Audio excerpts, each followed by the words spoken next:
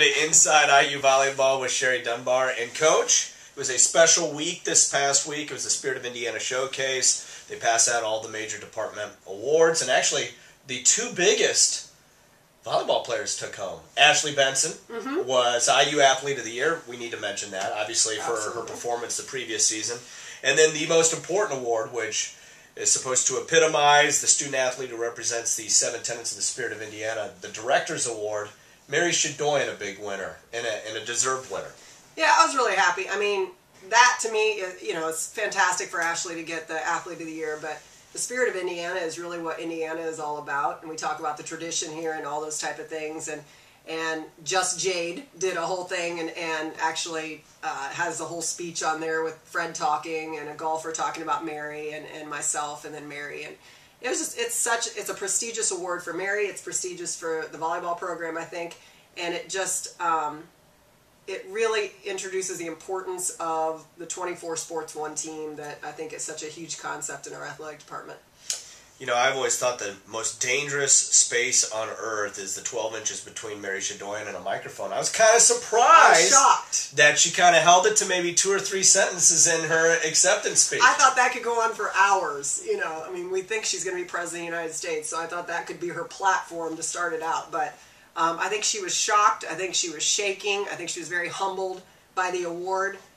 To be given that, and so I think that kind of took over when she got up there. She said, I couldn't even think, but I thought she did a great job, and she helped host a little bit of the awards, which was really fun, and obviously you hosted, and I thought it was it's a really nice event for the kids to get recognized, but also to dress up and all be together in one place. There's another nice event coming up in about 2 weeks, and that is commencement. You've got several student athletes who are going to be walking, if not graduating, in the next 2 weeks. They might be graduating over the course of the summer, but a special group of seniors who are now going out in the real world, which is what it's all about. Yeah, to me, that's the most important thing. I mean, as we go through this, the volleyball is so important to us when they're here and everything, but it's time for them to get real jobs and be difference makers and be leaders out in society and really give back to communities, and I think that's what we preach so much while they're here, and we hope they take that all with them. Lindsay will graduate and be done and looking for a teaching job, and Caitlin will walk but graduate at the end of the summer, and Kristen Seaton, who started her master's degree just this past year, will actually finish her master's degree at the end of the summer, and Mary will graduate next December after finishing a minor. So they've all done very well in school, and it's just so nice to see them take the next step, which is what you hope as a parent, as a coach, all those type of things, that they're moving on in their life. I hope I accurately described this. I've only seen the flyer on the wall. There's a new contraption here in IU Athletics called the Bod Pod. Bod Pod. Which student athletes, some mid-level administrators, will immerse. Did you do it? I have scheduled to do it. I'm going to try to figure it out. Yes, Bod Pod. Yes, I'm going to figure it out. I am not doing it. I'm going to find out, unfortunately, that I'm half water, which is not a good thing. But student athletes immerse themselves in water, and they're able to mathematically calculate the amount of muscle gain and muscle density and all that kind of stuff. And you got surprisingly excellent results from your student athletes from this spring working out with Chris Virtue. We did it right in January when they returned from Christmas and after season and everything, and really wanted to get an accurate feel of how our off-season spring training, which is in season for strength and conditioning for Chris. And we were so excited, and I think it was such great motivation. On an average, the players gained about 10 pounds of muscle and lost, 4, 5, 6 pounds of body fat, and only gained, 3 or 4 pounds of weight. So, when you look at that and you think, and this is probably our toughest spring we've had, and I think that was such great motivation for our players. And it was really cool. Sometimes, they're always like, oh, we don't want to get big. Girls are always saying that. Now they're walking around, like, showing their guns to everybody. They want pictures taken of them. Like, they feel good about themselves. They look fantastic. They are physically so much stronger, which will only help us in the fall with injuries and things like that we look at, and just sustaining through long matches. So I'm really excited. We'll do another Bod Pod at the end of the summer to kind of see how this whole summer goes. They're here, so I think they'll be working out every morning together. You mentioned guns. I hear a couple student athletes have developed them. Whitney, especially Whitney, I mean, is just someone that her upper body strength has always been something we preach to her, she really took that as a responsibility and owned it, this past spring. And it has made it's just all about hard work. You look at it and, we're always telling them this in the weight room and here. If you want to get better at something, you put the time in. You put the hard work in.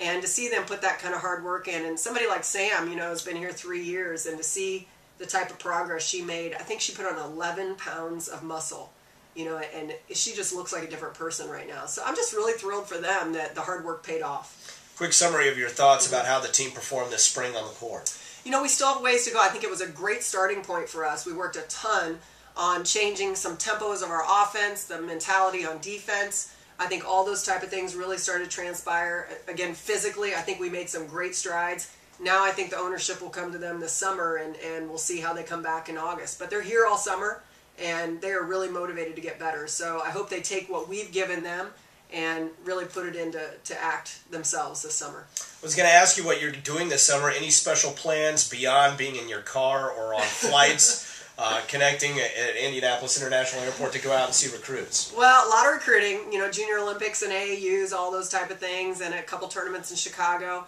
May is kind of a dead month for volleyball, which we're all excited about because we will definitely get away for some vacation time. I think that's really good for our staff to do that. We'll also go on a staff retreat in July, which I always enjoy. It's just a great brainstorming 2 or 3 days of talking about the upcoming season and going through offenses and defenses and just things to get done prior to preseason, then a multitude of camps, part of June and then all of July. So it'll be a busy summer. I'm really looking forward to it.